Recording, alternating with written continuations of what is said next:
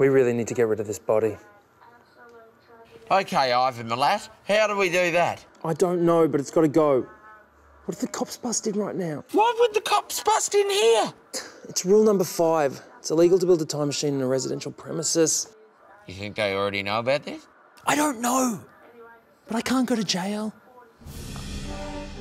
Not with this face. How do you get rid of a body? Slice the fingertips, shave the hair, pull the teeth, take it to a pig farm. You've done this before. I thought about it. Thought it was one of those natural things that everyone does and no one says, you know?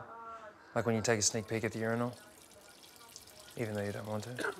Or like when you see a woman breastfeeding and all you want to do is have a nuzzle. It's literally taking candy from a baby, Tom. How would you get rid of a body?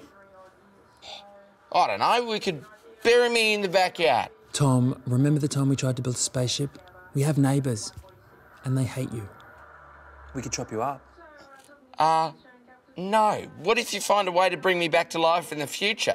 I don't think Katie Hill would appreciate Franken, Tom.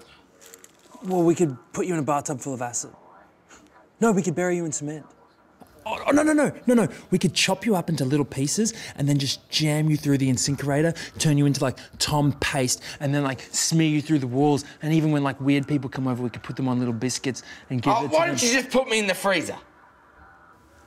No, Tom. OK, what if I bring a girl over and she wants toast for breakfast and we don't have any fresh bread, and so she goes to the freezer and your dick falls out? You never have girls over. That's because you're here. Actually, if you're in the freezer, I'd have half a chance. Why don't you just put me in the cupboard? Fine. Yeah.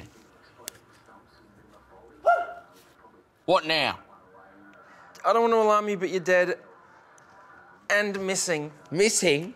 Your body's not here, Tom. You lost my body. Your body lost yourself, OK? I've been here the whole time.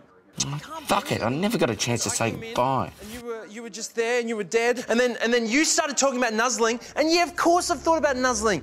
I came over here and I started talking about nuzzling. And no, you were talking about nuzzling. And I was looking at that old guy's penis. And then all of a sudden...